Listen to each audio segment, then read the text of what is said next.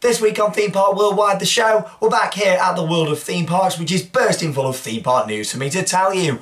We're going to be looking at a brand new Gerstlauer roller coaster coming to Power Park in Finland. We've got an opening date for the brand new wooden coaster at Taito Park, and much more, including merch paradise, guess the coaster, and even more theme park news. My name's Shawn Sanbrooke, this is Theme Park Worldwide, the show, and that means it's time to cue those titles.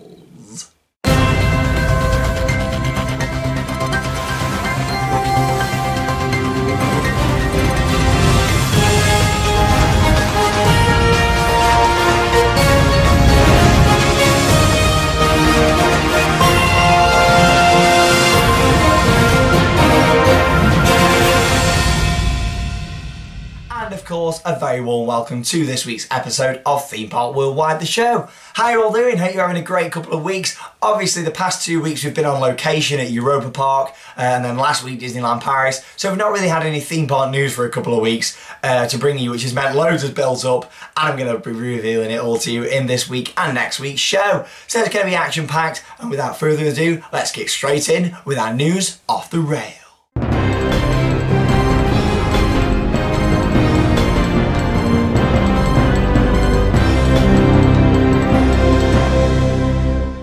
First up then, this week in News Off the Rails, going to talk to you about the Taito Park wooden roller coaster. Now this coaster, since I last spoke to you about it about a month ago, has absolutely shot up. It's nearly finished, it's looking great. So before I carry on, let's show you a little aerial photo, if you like, of this brand new Woody. There it is, a look at that, it looks amazing. What I like about this ride, it's got a very tall lift hill and the rest of the track stays pretty low to the ground, so this thing's going to fly around. It's going to be absolutely awesome, and I can't wait to ride it, and we're going to be riding it very, very we'll Yes, here on Theme Park Worldwide we'll be doing a vlog, and obviously our review of this ride. We're going to be going sometime over the summer, as we've now got an opening date for the ride, which is June the 5th, which is actually next Friday, so that's very, very soon. They haven't got long to get this ride finished, and as you can see by the aerial footage there, it still looks like there's a little bit of work to do around the area, but we'll have to see on this one. 105 foot tall ride with a 95 foot tall first drop. 8.5 million euros has been spent on this new ride. Obviously it's just outside Dublin, over in Ireland, so it's quite cheap to get there. You can get some really good flights over there as well, so I recommend a lot of you who want to get out there and do it. This is one that's really doable for you guys. It's cheap to get there. You can even do it in a day trip, possibly looking at some of the flight times, but it looks really great. I can't wait to be there over summer. I think it's going to be a great ride. Like I say, it looks like there's quite a bit of work still to do there on finishing the station area off and the big car park next to it. But yeah, that opens next week, and I'm sure we'll start getting some reviews in from you guys who are going for the opening day. I know a couple of people who are, so I'll ask them to let me know so I can tell you guys on the show. Looks like a great ride, and we're very lucky to have that so close to home. Big new wooden coaster, so yeah, looking forward to that. Moving on then to an interesting ride. Now, as a lot of you know, watch the show and vlogs for a while, you will know that Gerstlauer rides are something that I'm not really a massive fan of. However, this one here looks like it's going to be a great ride, so I thought I'm going to have to show you this, guys, in the show. So this is at Power Park in Finland. I'll be honest, I've never really heard of Power Park for a while. You know, I've not heard of it until last year, I don't think, when I first heard about this coaster. Let's have a little look then at this ride and what we've got. So obviously, I showed you a few weeks ago some construction images of it. It's a Gerstlauer Infinity coaster. Now Smiler at Alton Towers is actually classed as an Infinity coaster as well. However, this one, instead of having lift hills, is a launched ride. It's got 5 inversions, reaching a maximum speed of 62 miles per hour. Now in a few moments I've got some testing footage to show you of this ride, which actually opens this Saturday, so the 30th of May, opens this weekend. It's going to be a great ride. It looks absolutely amazing, and the best thing about it is it's got lap bars. If only Smiler had lap bars, and it could have been as amazing as this ride. I mean, it looks great. I'm going to shut up about it. Here's a little look at some testing footage of the brand new ride at Power Park in Finland. It looks absolutely awesome, this one. Really, really good.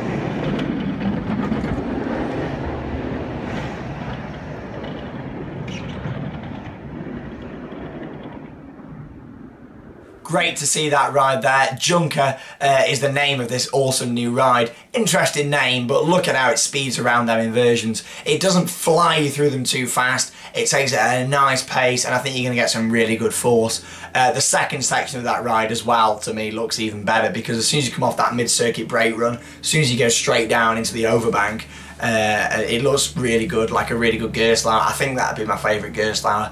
I will have to look out to get there. Won't be there this year, but I'm sure some of you will. So make sure you send in some pictures and your review of the ride for us here on the show.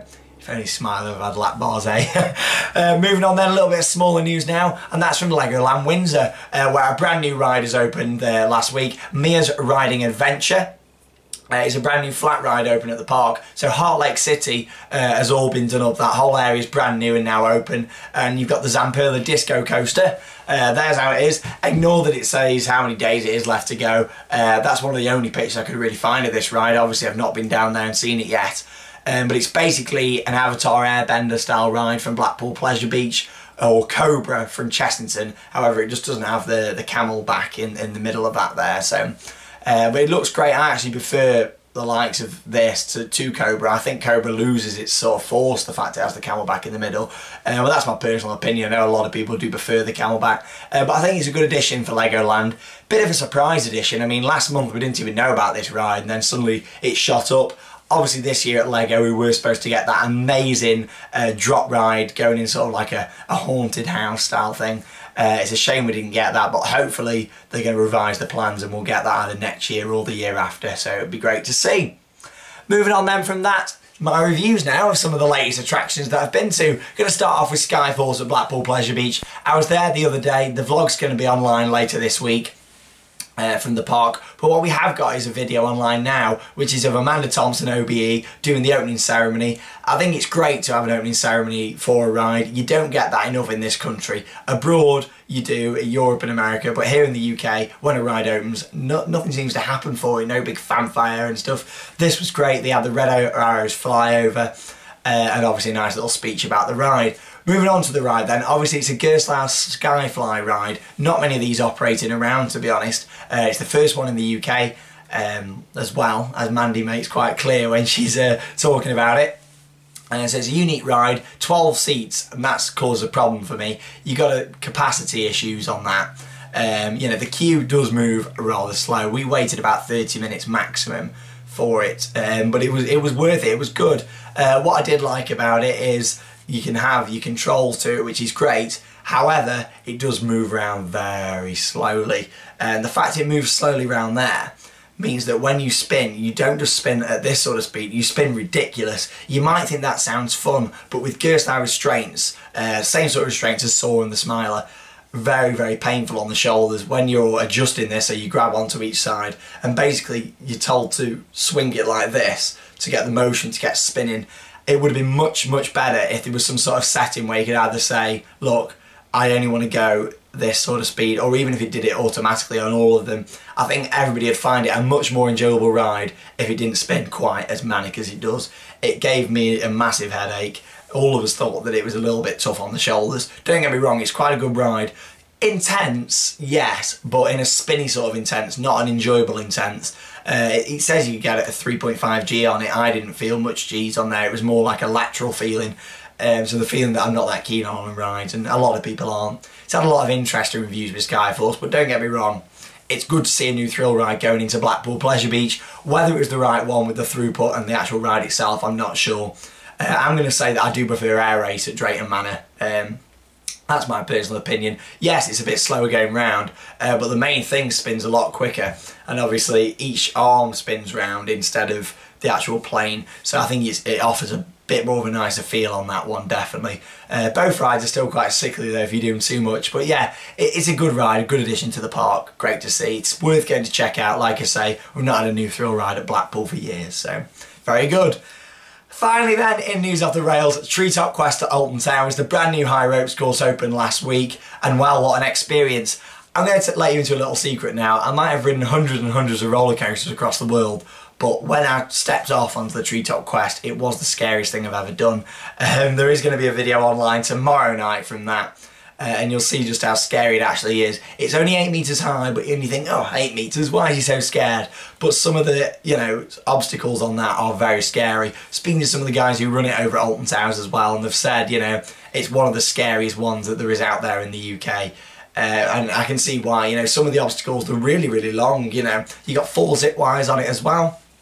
Around 12 obstacles, that's just a random guess there how many it is around 12. But it's great. We were on it for about an hour. Some people can do it in half an hour, some people take longer. It all depends on how you feel on it, really. But I was very, very scared. Like I say, watch the video tomorrow night, as in Thursday night. If you're watching it after Thursday, then it's already on. What would I give it out of 10? You know, it's a tough decision. For scariness, 10 out of 10. For overall presentation of the ride, the attraction, so to speak, I'd give it a good 9. I think it's really good, well worth checking out. Over at Alton Towers, really good pricing as well for the high ropes. It's £25. If you're an annual pass holder, it's only 20. So really, really good bit of fun. And make sure you check out the video on that. That's all for News Off the Rails then this week. Let's have a little bit of Guess the Coaster. Like a roller coaster, move and shake me side to side. Yes, then I know, but I'm making me ride like a roller coaster. Don't ask me why I just did Guess the Coaster in that funny voice, but there you go, it's done now. Yes, it is time for Guess the Coaster, and last week it was an interesting one. A lot of different comments down below for that one, but a few people did get it right, and that was Indiana Jones and the Temple of Peril at Disneyland Paris in Disneyland Park. There you go, it's a great ride, it's in Adventureland, really nice theming around it as well, and it was refurbished a couple of years ago to keep that theming up to date and looks really, really good. This week then, let's have another Guess the Coaster for you guys. Here it is, it's coming up, remember it's just for fun. It's time for this week's Guess the Coaster.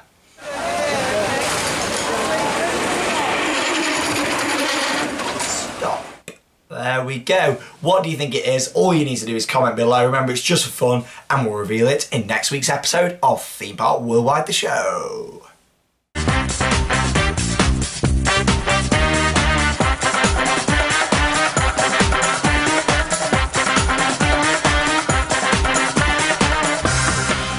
So yes, it is time for Merch Paradise, and you probably sat there thinking, what's Shawn going to show me this week? Is he going to show me a mug, or a coaster wheel, or a leaflet? No, I'm going to show you a chicken.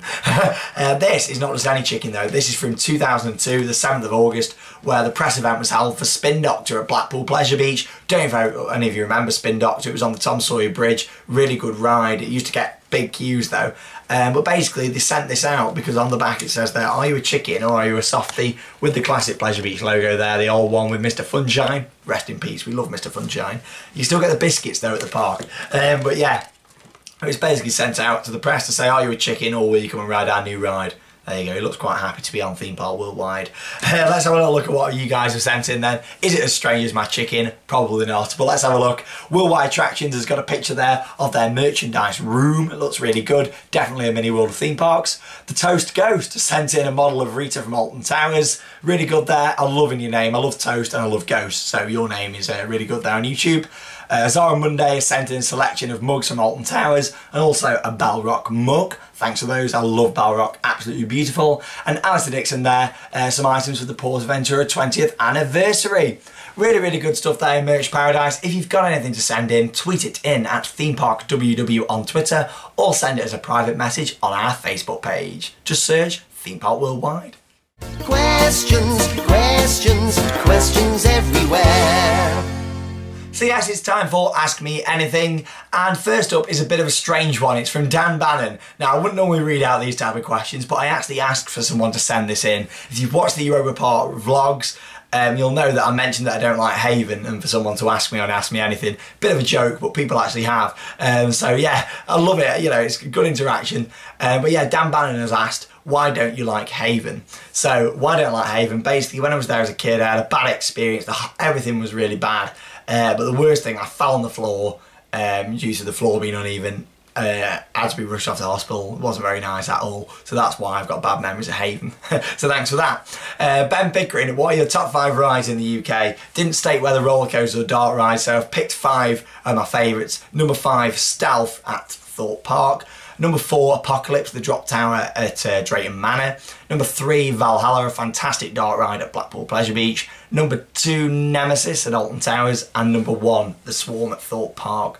The top 2 there, Nemesis and Swarm, they keep swapping around all the time. It depends on the time of year, what mood I'm in and stuff really. Both of them though, really, really good. Get me on the Swarm on a nice hot summer's day on the front row, fire blowing off and all the good theming in action, you know, then yeah, I do prefer it to Nemesis. But yeah, thanks for that. Next question then is from Jenny Cousins. Really good question actually. When you were younger, did you ever want to ride as many roller coasters as you have now? No, you used to put me on the £1, well probably £2 each rides now at the arcades, rock back and forward. Used to hate them when mum and dad put me on them. And then obviously they started getting me onto coasters and I thought, it's not so bad this. And then now look at me doing this YouTube channel. So yeah, there you go. That's that one. Good question there, Jenny. Finally, Gwiz402 has asked, what are your top 5 themed areas at theme parks? Now, I can't pick. This is one of the questions out there that's actually stumped me really, really hard. But I will tell you some of my favourite areas out there. I think it's important to remember that all different themed areas change at the different parks, you know. It all depends how you're feeling at the time and the ambience, the weather, it all affects how a themed area is, and obviously if everything's working right as well. But some of my favourite areas there is out there is obviously at Disneyland. Disneyland Paris, I really like Frontierland. I love that Western theme. I like Far Western Portaventura as well, that's great. Iceland at Europa Park, obviously where Bluefire and Woden is. That's another one of my favourite themed areas out there. And also an interesting one, it's actually Duchess Alley at Europa Park, because of the whole entrance area. I think it's really, really nice, really lovely area. So yeah, I can't pick 5 and put them in order. Sorry about that, Gwiz402, but they're some of my favourites out there for you. I hope that'll do for you. That's all for Ask Me Anything. If you've got anything, all you need to do is send it as a private message on the Theme Park Worldwide Facebook page.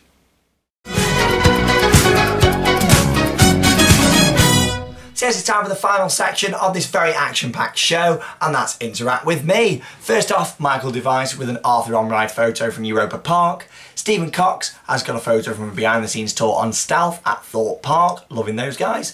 Good luck to Kayin in your school exams. Do a good job, follow your dreams, and let us know how you get on there. So well done, good luck to you. Jenny Cousins, meet and greet with Mickey Mouse at Disneyland Paris. I love that. Me and Charlotte had such a great time. Check out the vlogs if you've not seen them. Stephen Preston's got a photo of me at the turnstiles, and so has Jordan Lofthouse, losing myself there, and Zach Farron, both with photos of me at the turnstile. So great to see you guys. If you ever see me, make sure you come and say hello. I'm always happy to meet you enthusiasts out there. Charlie Crawley's got a photo with Woody Woodpecker at Portaventura. And finally, a great one, save the best till last, and that's a photo from Anna Curtis and her husband and his mate on Nemesis in 1994 and its opening year.